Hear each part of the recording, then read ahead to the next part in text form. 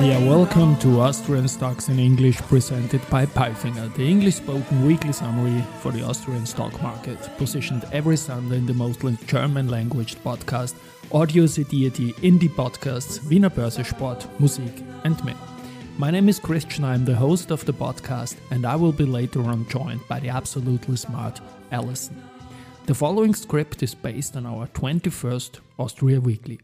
With a loss of 9.32%, ATX in week 11 went return to sender when it comes to year-to-date performance. All the early gains of the year are erased now. BAWAG fell this week 17%, Erste Group 13%, and OMV 11%. We saw a fat trading volume.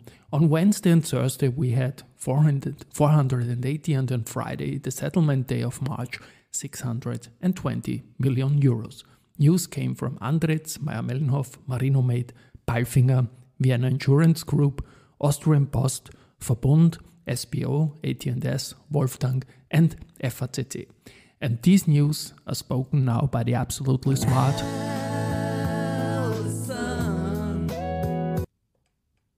Thank you, Christian, for calling me absolutely smart. And these were the news of week 11. Monday, Andritz, International Technology Group. Andritz has received an order from Hubei Xi'an New Materials Company, Limited, to supply a chemi-thermo-mechanical pulping line with a capacity of 350 MT for its mill in Jingzhou City, Hubei Province, China. Andritz scope of supply comprises the entire key equipment and supervision service for the mechanical installation, commissioning, startup, and training. With this contract, Andritz is consolidating its strong market position for low-energy hardwood mechanical pulping technology, focusing on production of high-quality fibers at lowest operating cost. Andritz, weekly performance, minus 3.73%. Mayr-Melnhof, at the end of the 29th Annual General Meeting on April 26, 2023, Rainer Zellner, 76, will resign from his position as chairman of the Supervisory Board of Mayr-Melnhof Karton AG, as well as from his supervisory board mandate due to age. The supervisory board will propose to this annual general meeting the election of Wolfgang Ader, 71, as successor. The supervisory board intends to elect Wolfgang Ader as chairman of the supervisory board at its first meeting after the 29th annual general meeting. Mayr-Melnhof, weekly performance, minus 6.05%. Tuesday, Marinomed Biotech AG, listed on the Vienna Stock Exchange, announced positive results from its clinical study on the decongestant effect of the sorbitol-containing Carragelose nasal spray. The double-blind, two-way crossover, randomized and placebo-controlled study was conducted at the Vienna Challenge Chamber. While Carragelose was shown to be an effective treatment of viral infections of the respiratory tract, sorbitol exerts a decongestant effect. Therefore, the product is indicated for the supportive treatment of rhinitis of any kind with the symptom of a blocked nose. Using the product as a treatment against allergies may help to both relieve the allergy symptoms and to reduce the risk of a viral respiratory infection.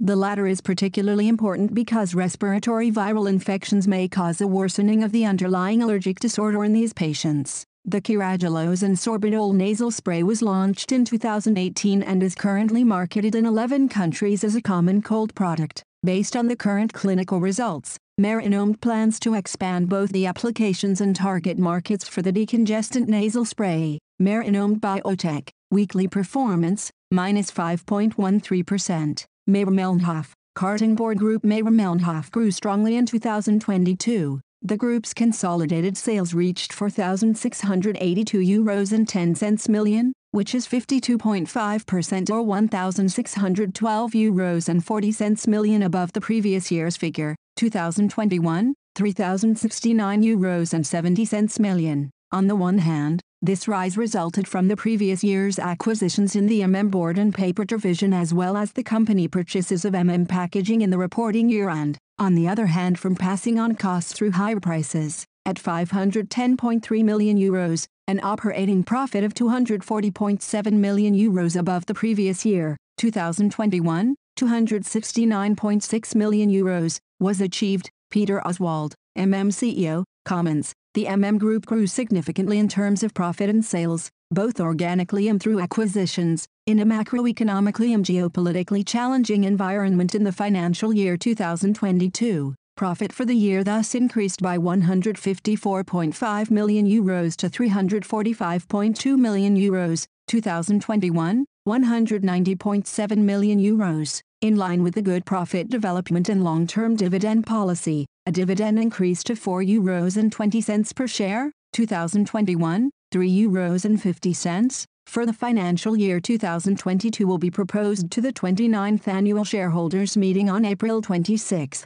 2023. Mayr-Melnhof, weekly performance, minus 6.05%. Wednesday. Palfinger Marine has officially been commissioned to deliver 25 of its boom cranes for offshore wind applications. The recipient is Japan's most recent large-scale offshore wind development project, the Kitakyusai Hibikinata offshore wind farm. With the deliveries beginning in Q1 2024, Palfinger further expands its market share in the Asia-Pacific market. The wind farm is scheduled to start commercial operation in 2025. Combined, the wind turbines will have a capacity of about 220 MW, thereby furthering Japan's efforts of becoming carbon neutral by 2050. Palfinger, weekly performance, minus 6.78%. VIG, with a premium volume of €12.6 billion, Vienna Insurance Group, VIG has exceeded the previous year's figure of €11 billion by 14.1%.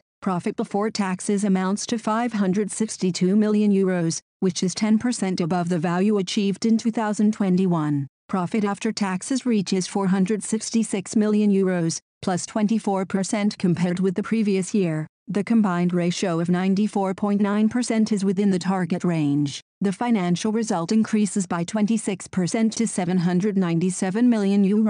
The operating return on equity before taxes of 11.9% clearly improved compared to the previous year's figure of 10.9%. With a preliminary solvency ratio of 280%, VIG Group once again demonstrates its strong capital position. Based on these good results, the VIG Managing Board is proposing an increase of the dividend to €1.30 per share for the 2022 financial year, explains Elizabeth Stadler, CEO of Vienna Insurance Group. VIG, weekly performance, minus 7.75%.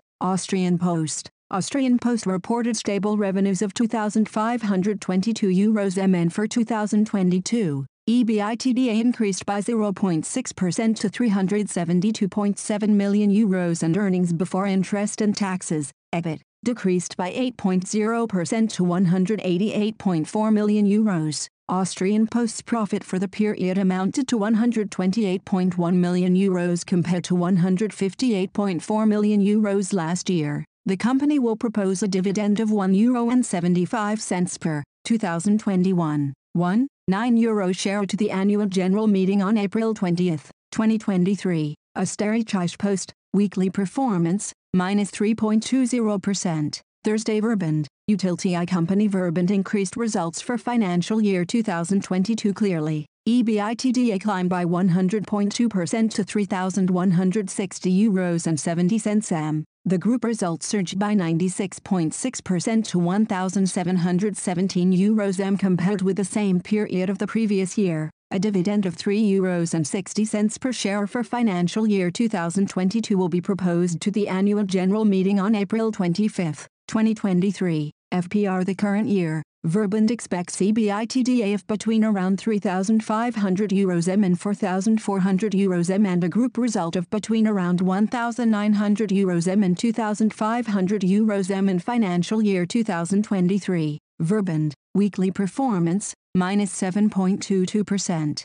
AT&S, given the current market environment, AT&S has adapted its pace of growth to the market conditions and postponed its medium-term goals by a year to the 2026/27 financial year. In order to mitigate the resulting effects, such as pressure on prices and inflation, AT&S has initiated comprehensive cost optimization programs. Compared to the financial year 2022-23, cost savings totaling €440 million are expected for the following 2 years. In addition, the investment programs will be analyzed depending to the respective expected demand and adapted to the respective market situation. According to the company, key investment volume for the 2023/24 and 2024/25 financial years will be reduced by a total of €450 million compared with the original plan, despite an increase in investment requirements in Lebanon. In 2021, ATX had announced investments totaling €2.2 billion for the locations in Kulim and Lebanon. Currently, the company is planning total investments of €1.8 billion in the medium term. ATX, weekly performance, minus 0.34%. Wolftank Group, a global technology partner for energy and environmental solutions, established its own subsidiary in California. The new Wolftank USA Inc. will supply the American market with the group's innovative hydrogen solutions and will initially focus on mobile hydrogen filling stations. At the same time as the company was founded, the group applied for a partnership in the Hydrogen Fuel Cell Partnership, which will promote rapid local networking. Peter Wirth, CEO of the Wolftank Group, had already presented at the renowned Hydrogen and Fuel Cell Seminole Conference in Long Beach in February and visited the first customers in the public transport sector as well as other hydrogen production sites. California is considered a green pioneer state and has adopted significant CO2 reductions, such as only zero-emission vehicles will be allowed in California ports from 2035 onwards. Wolftank Odessa, weekly performance, minus 8.01%. SBO, Schoeller Bleckmann Oilfield Equipment AG, SBO, sales climbed by 71.2% to mer 501.2, compared to mer 292.8 in 2021. Bookings reached a record level of mer 646.0, an increase of 88.2%, 2021, mer 343.3. The order backlog arrived at mer 265.0, compared to mer 111.7 in 2021. The operating result was increased even further. Earnings before interest, taxes, depreciation and amortization, EBITDA, more than doubled to mer 129.1, 2021, mer 60.0, EBIT more than tripled to mer 96.2, 2021, mer 28.2. Our growth engine was running at full speed last year. The experienced management team, motivated employees and the tailwind from the market contributed to the highly positive development of our business across all markets and in both segments. All of this helped us to generate an excellent result, says Gerald Grohman, CEO of SBO, on the 2022 result. SBO, weekly performance, minus 8.89%. Friday. FACC, aerospace supplier FACC AG further extends its offer regarding new work time models. This includes a modern reinterpretation of job sharing, as well as the option to work part-time in production for employees returning from parental leave. The measures introduced also include an upgrade of job sharing. With this model, two people share the tasks and the responsibilities of one full-time position. FACC also focuses on supporting employees returning from parental leave and resuming their jobs. In this context, FACC is one of the few enterprises that offers a flexible part-time model not only to white-collar workers but also to people in production. Students can start an employment already during the master's program, working part-time and organizing their time freely. In times when long hours of studying are required or during exam periods, the working hours can be reduced and performed at a later date. FACC, weekly performance, minus 4.49%. And now bye-bye from Alison. And Christian, we wish you a great week. Hear you next Sunday.